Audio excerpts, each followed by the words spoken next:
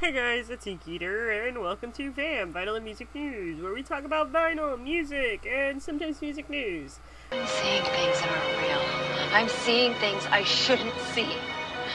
I'm dreaming things I've never seen. You're beginning to think in images, concrete images. Hot, cold, light, dark, food, hunger, pain. And tonight I thought we would throw a curveball in terms of music. You know those albums that you love, but absolutely hate the band? I don't know if that's anybody else. Recently, I was sitting there and I was talking about, I think it was, I don't want to focus on him because he's another video for a different day, but Moby. I kind of have slowly grown to not like him as an artist. Granted, I love his music and I love his albums. Recently, his new one, which is the whole story for a different day. But then I started to think, wait a second, I know of an album. I know of an album that is absolutely deceiving and kind of messed up, especially if you're just a kid that just remembers it's Bad Outta Hell and you're not sure which one it is. So, Meatloaf. I love him, but I hate him. Because you got Bad Outta Hell, and then you got Bad Outta Hell 2. One of which has a really, like, gut-wrenching song. I think it's called 2 out of 3 Ain't Bad. Let's see. No, this is the Bad Outta Hell 2. Sorry, excuse me. This is Bad Outta Hell.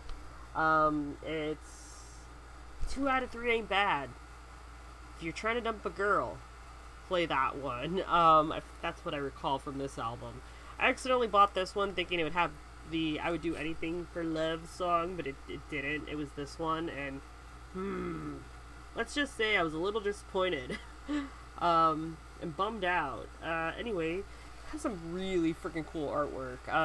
Show you that right there. But yeah, I have this hate-love relationship with Meatloaf just because it's like, you create such really good music, but you just create such really confusing as hell album titles. Or rather, I was just confused as a kid and I never knew that there was 2. And then this one should have been 94. 93, close. This I remember coming out, but I didn't know about this one. So I was like, oh, it's Bad Outta Hell. I don't know what else. I didn't know there was a 2 and there was a 1. Anyway, rant. But then there's also Rage Against the Machines, Zachary de la Roca. I love Rage Against the Machines. I love their albums.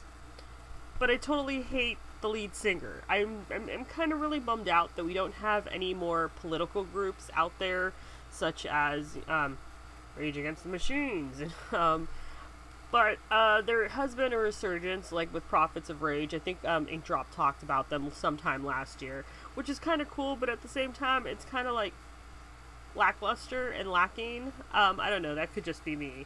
But it got me thinking about those albums that I absolutely love, but absolutely hate the artist. And it kind of got me thinking, what are some artists that you absolutely hate, but you love that one album, and you kind of ignore the fact that they exist? I can't be the only one. Anyway, let me know down in the comments below. And yeah, that's pretty much it. Hope you guys are doing awesome. And yeah, bye. Whatever it is that you believe you're seeing, it's not real. Seeing things before they happen. Things are not always what they seem in this place. So you can't take anything for granted.